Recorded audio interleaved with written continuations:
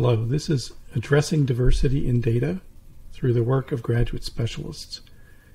It is an online version of a talk that I'm delivering live, but virtually, at the 2022 IASSIST annual conference in Gothenburg, Sweden. And that's a hybrid conference. Some people are there in person. I'll be presenting virtually.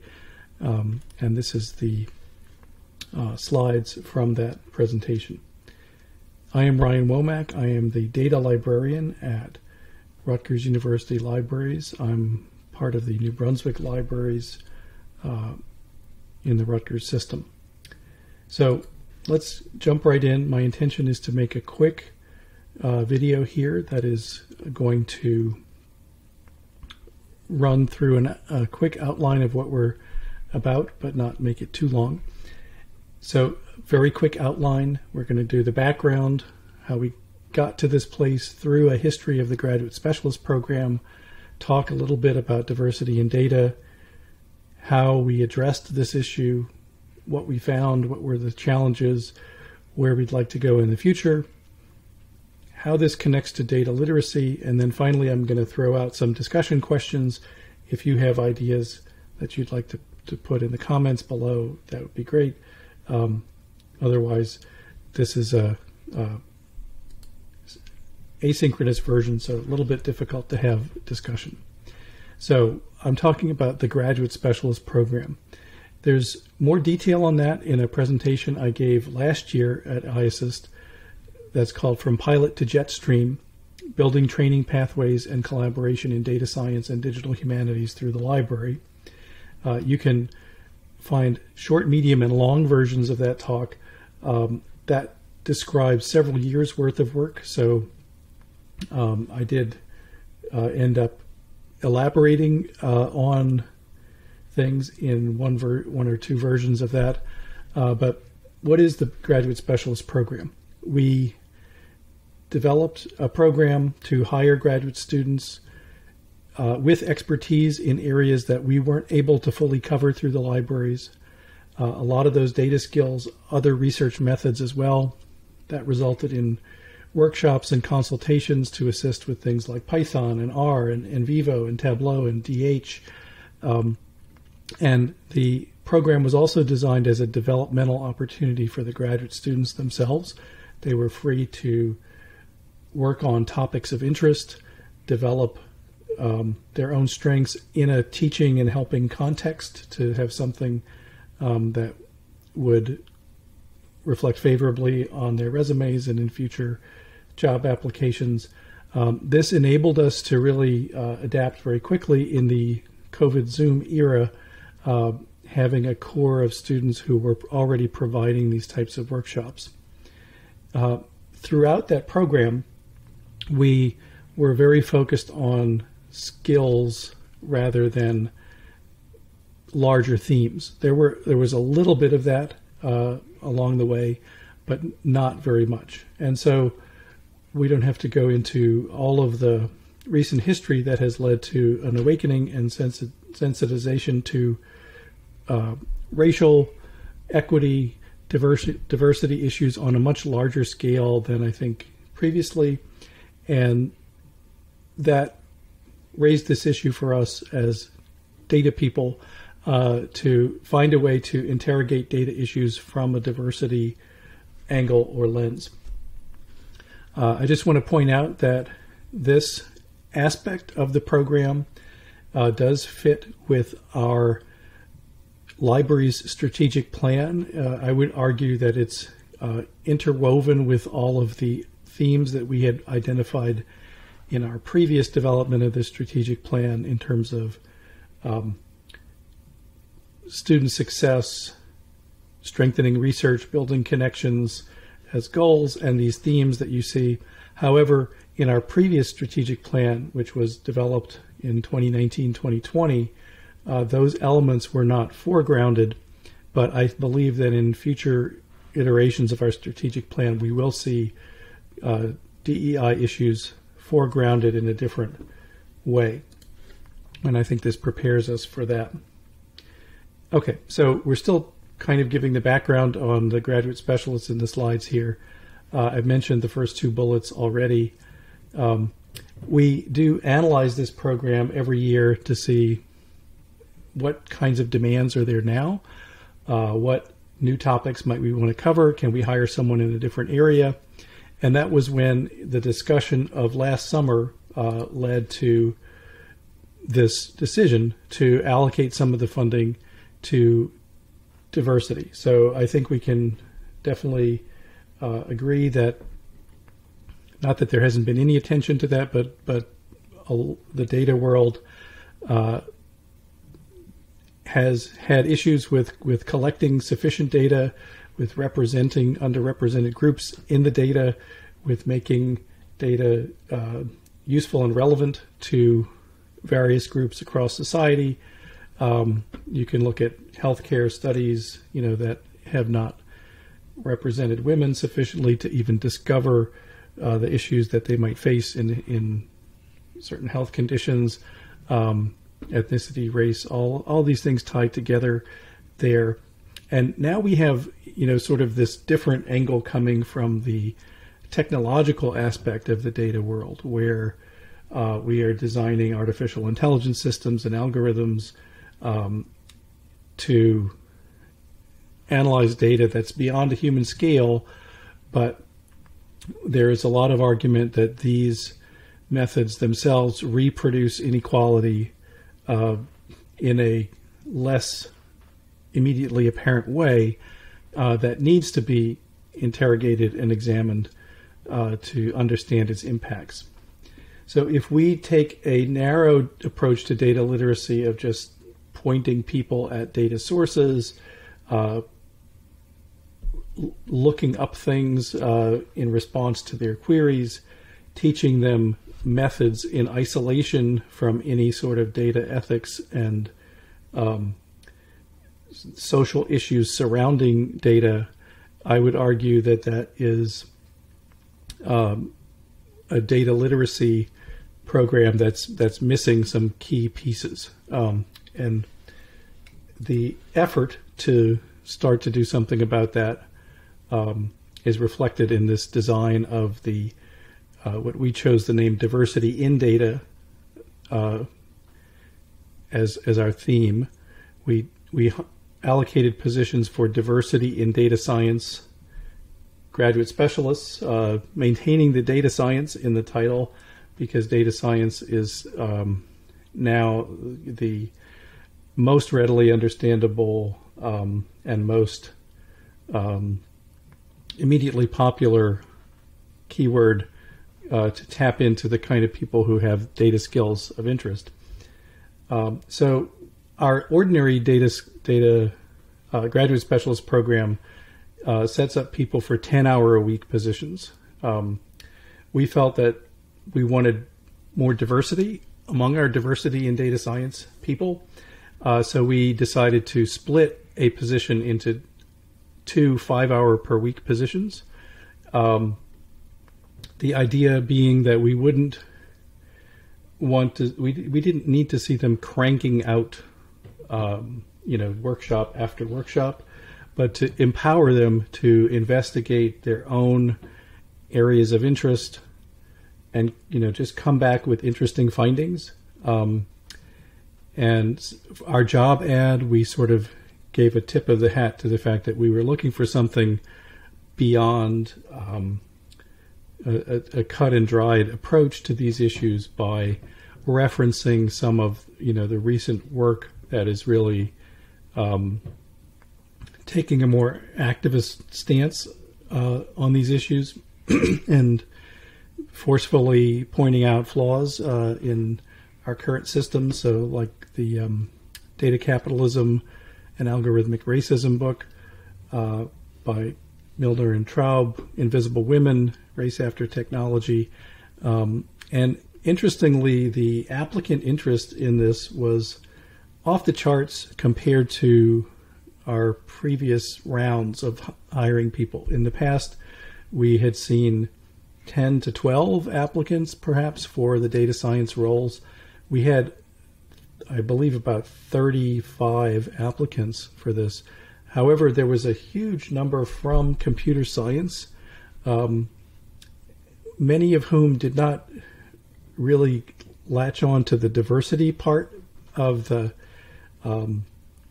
description, and they may have simply been seeing something that said data science algorithms and jumped on that. But we did find excellent candidates, and I mentioned we budgeted for 2 positions. We actually had someone who was interested in both the diversity role and another graduate specialist role that we were hiring for. We decided to split that position, that was the qualitative data position as well, into half diversity, half qualitative data. So we ended up with 3 graduate specialists across the disciplines: computer science, political science, sociology, PhD or master's students in all those areas, who each of whom took a very different approach to the topic. And I think it kind of embodied that that there's a lot of interesting things to work on here that we can do. So what did they end up presenting on? So these are some of the topics. COVID, in terms of its interaction with historical healthcare issues around racial issues. So are blacks hesitant to take the vaccine in light of past health disparities and problematic applications of health care? Another approach, which is a social media approach, so looking at Twitter analysis to find patterns connecting racial justice and police brutality. That actually led to people being more interested in the methods once again, which I'll come back to in just a second. And our computer science student was very focused on algorithmic bias and developed a series on the different aspects of algorithmic bias and how it enters our technology, what we can do about it. And so the how of how this was done is these were all delivered as Zoom workshops, workshops or talks or discussion, however you want to describe that. They did not have as much, sort of hands-on coding content as our methods workshops would. We marketed them through our usual library methods, which is working with our liaison librarians to send announcements out, putting them up on our library calendar. And there's a link here to the webpage that is the center for that information. So you can consult that. You can see some of the archived materials on algorithmic bias and racial bias in social media. So I mentioned here in the slides that there were some curveballs. So our one of our students, the one who had split her position, actually only worked with us for 1 semester because she had demands in the department to go back and be a TA in sociology. So we couldn't hang on to her for more than a semester. There were also some personal circumstances that led to another person not being available for the much of the spring semester. So what we found was that there was more potential, I believe, than what you see even among the topics that were developed. We just had some human setbacks there, but people were digging into really interesting, meaty topics, and we would like to continue that into the next year along the same themes, at least for this group of graduate specialists, for that reason, because we felt that people were just getting started, in a sense, on these large and complex topics. All right, so the slides here have some screenshots of what I've just shown you. I've already started talking about the results a bit in what I'm describing. Another challenge was that we have seen actually across the board last year the we had very high attendance rates for our online workshops. It seems that there is now a kind of Zoom fatigue, or things are challenging with many classes being back in person, but not all. And all of our online attendance has been down. When we have tried to offer in-person workshops, they have been almost not attended at all. So that is not an answer to this issue. But the diversity workshops had relatively light attendance. We had 3, 4, 5 people for some of them. And those who came to things like the Twitter analysis were also still asking for more methods, like how do we actually do, give us some more examples of how we work with the social media data. When that was offered, the numbers went back up to 10, 15 people for that. So I think there is this interaction with continuing to provide the methods that we may want to think about, by providing the methods along with content that is diversity focused. So I think that would be one way to develop this. I think our marketing methods are insufficient also for the current environment that we find ourselves in. But those who came found these sessions really valuable. There were meaningful discussions. It was a valuable experience for the students who I believe the graduate specialists got a lot out of it. It provides a space for them to take on issues not covered in the classroom. These things are really not covered in the curriculum very well. However, it does require time for our to mentor and work these students through the process. So that's just something to be aware of. That was something that it was mostly on my part, although we had other librarians involved in this program, and I found it very rewarding. But it is a bit time-consuming to have several meetings. Meetings with 3 students each week fills up a calendar quickly.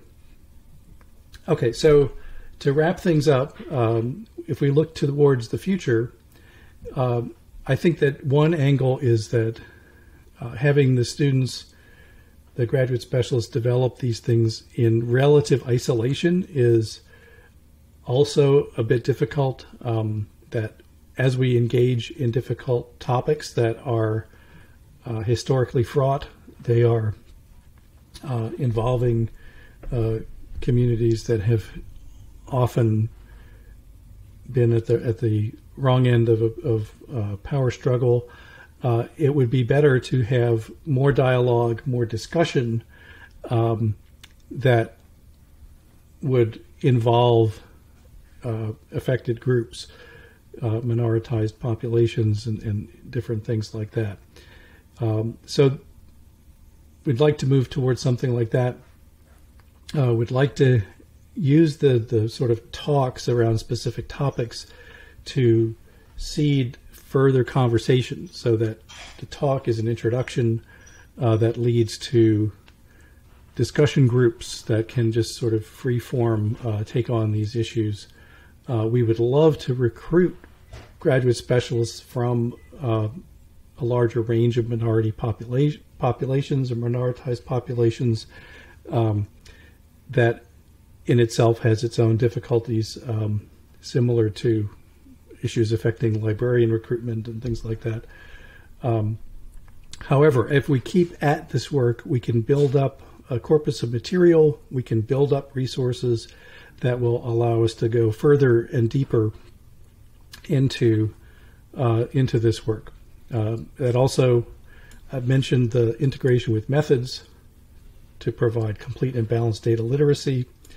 Another opportunity for us is to connect more strongly with campus partners to help promote and inform the types of programs that we're doing. We have a relatively newly formed Institute for the Study of Global Racial Justice at Rutgers. That's one definite potential partner there. We want to continue and develop this program, so there will be probably future updates. So a moment about data literacy, right? So I've alluded to this in the intro. data literacy is not only just neutral, objective concepts. As I was composing these slides, there's this big series that just came out in the New York Times called The Ransom, which is about the historical development of Haiti and quantifying the actually really surprisingly massive numbers involved in debt repayment that was insisted upon by France after the Haitian Revolution, that is interwoven with the story of Haiti and its development or underdevelopment.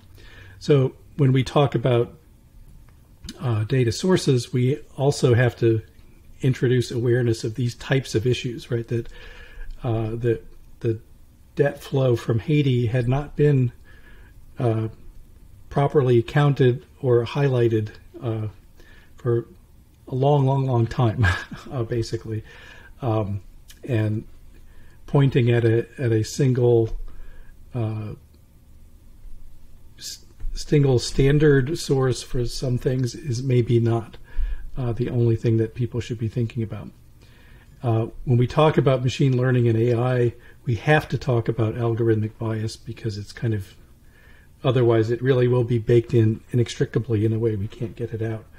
And all of the sort of basic concepts that we kind of accept, particularly in an American context of race, education, income, ethnicity, all of them are contested categories that change over time, have different implications, and I think some recognition of the complexity it would be a good thing as well. So I believe that providing more options, more data sources, more ways to deal with these issues is the best way forward, so that people can be aware, make informed choices, and having the resources out there helps us integrate that into all of our data education efforts. So again, we can't discuss in a one-directional recording, but I am curious about others' experiences and how you are able to address these challenges. How do you integrate diversity topics into your data literacy work? How can we broaden the audience for this kind of thing, particularly in the academic context, trying to reach busy undergraduates and graduate students? My talk is from a U.S. perspective. We have a particular history in that regard. I am very curious about what other parts of the world think of as the major issues here. As I said, the categories that are used, race, ethnicity, different kinds of background, gender, have different impacts and different ways of seeing around the world.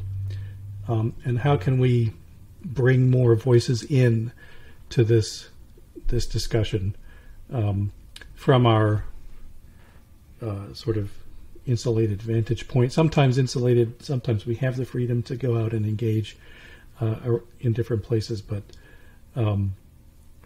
our point of view is data workers. So with that, leave you with those questions to think about. You can contact me, you can leave comments. I'm happy to discuss further, and I just want to thank you for your attention. This is the best hybrid IASSIST ever. It is the first hybrid IASSIST, so it definitely meets that criteria we have for IASSIST of always improving. So I say thank you, spasiba, merci, bayadla, and until next time, thank you.